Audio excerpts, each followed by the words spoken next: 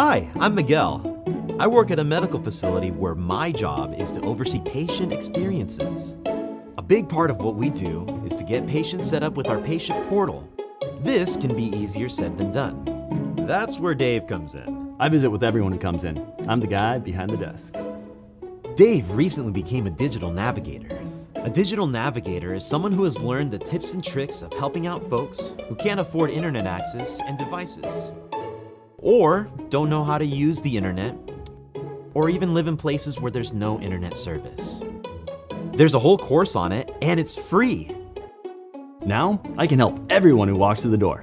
Okay, I see. You don't have internet access. I have some ideas. Here's what we'll do. Maybe you need your audience to work with you online.